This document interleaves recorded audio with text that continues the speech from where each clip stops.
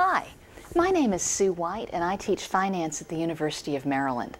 I'm here today to talk about ethics. In particular, I'm going to talk about the CFA Institute Code of Ethics and Standards. I very strongly believe that ethics starts with the individual. Many years ago, when you were a child, you listened to your parents and wanted to do things that would please your parents and that were the right things to do. The CFA Institute takes that one step further and says, think about what the client would want you to do. What would please the client, satisfy the client, and be in the best interests of the client. In my opinion, you can combine the two. If you both think about what would your mother say and think about what is in the best interests of the client, you're good to go. You'll be making good decisions that way. And to give you an example of why thinking about both is important, suppose you're a broker and your client wants you to trade on inside information and make piles and piles of money. If you did that, you might make the client very happy, but you would not be making your mother proud, especially if you got hauled off to jail for insider trading. So again, very important to have strong personal, individual ethical standards, as well as always keeping in the forefront the idea of putting the client's best interests first. I also liked what Aristotle said many centuries ago. He said that if he wanted to learn about ethics and morals, he would look for someone who has lived a moral life, rather than looking for someone who's been able to memorize moral arguments and has studied moral readings. So again, ultimately, it is a code of ethics is not just something that you read about and learn about and then take an exam and forget about ethics. An ethical code is something that you live, something that impacts all of your life. Now, what I'm going to be doing today is very specifically going over the Code of Ethics. And again, you don't need to memorize the Code of Ethics. You don't need to memorize the standards. What I'll be doing more is talking about what each standard is and then giving a scenario, talking about how you could be in a situation where you need to think about what the code would say or what the standard would say, and then respond appropriately to that situation. First, let's look at the Code of Ethics and what the Code of Ethics says.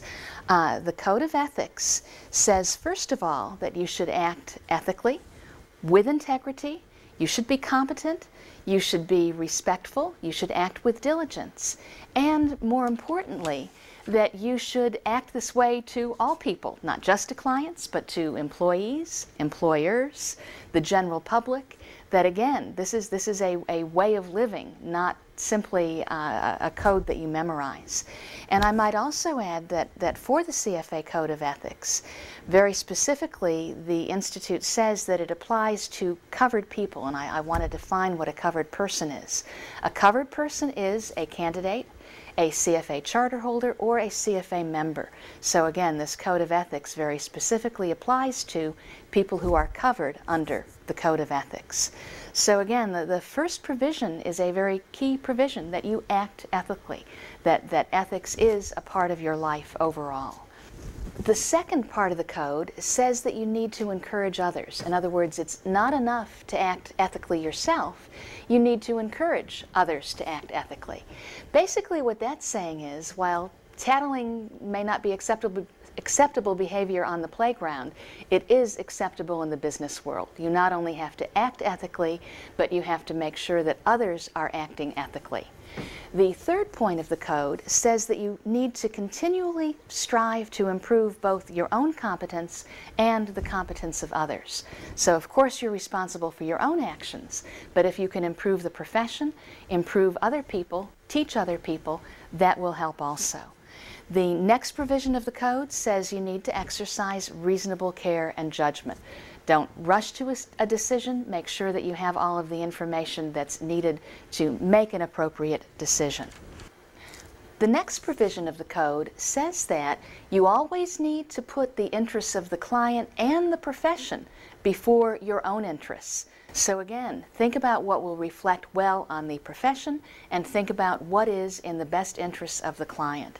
And the last provision of the code states that you need to promote capital market integrity. In other words, don't do a Martha Stewart. Think of what the rules are for the capital markets and follow those rules.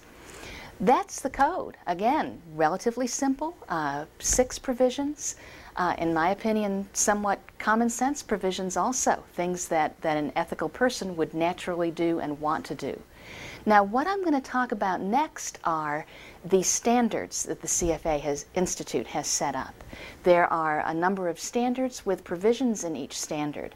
And what I'll be doing is first talking about the standard and then giving a little scenario to illustrate what that standard means. Now, the first standard says that what you need to do is have a knowledge of the law. It is your responsibility to know what the law says, not only to know what the government says, what the U.S. government says, but to know what regulatory agencies say, what licensing agencies say, what the professional associations associated with your profession say, and to follow those rules. This is a very key standard and in many respects a core of the whole idea of the ethics code and having standards. One of the ideas here is that the CFA Institute, the word CFA, that's a trademark. And the CFA Institute wants to protect that trademark. If you have a lot of financial scandals and you have a situation where the people being arrested and led off to prison are all CFA charter holders, that's going to damage that trademark. There will be less value to that trademark. People who are thinking of becoming a CFA are going to say, oh, you know, look what those people did. That's terrible. That's going to devalue the trademark. The CFA Institute wants there to be value for the trademark.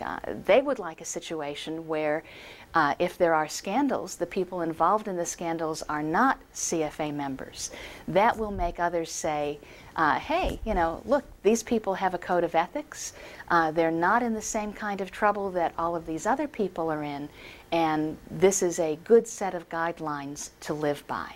So again, first standard, knowledge of the law. Let me tell you the story about Monica Lewis.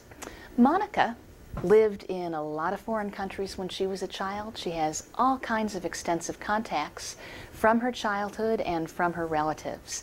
Now she's in the U.S. and she works for a big investment firm.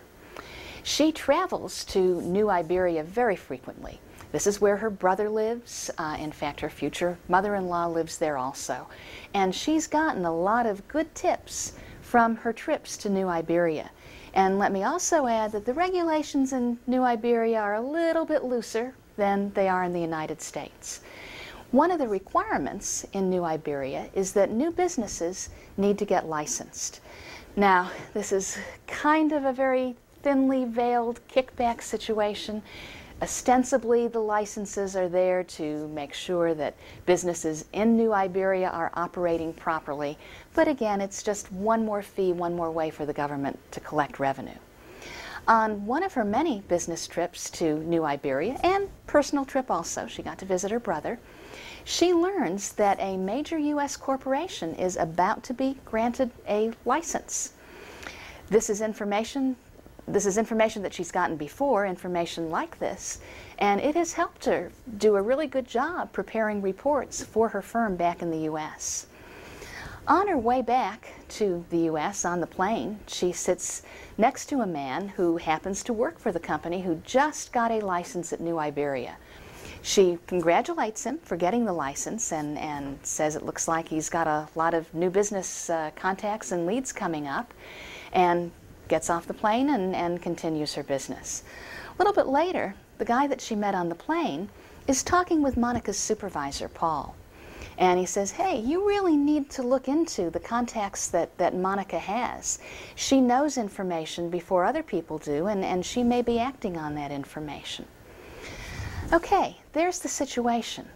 Now, has Monica violated Standard 1A. Again, Standard 1A is knowledge of the law. Well, first of all, she has acted perfectly okay as far as all the laws of New Iberia are concerned.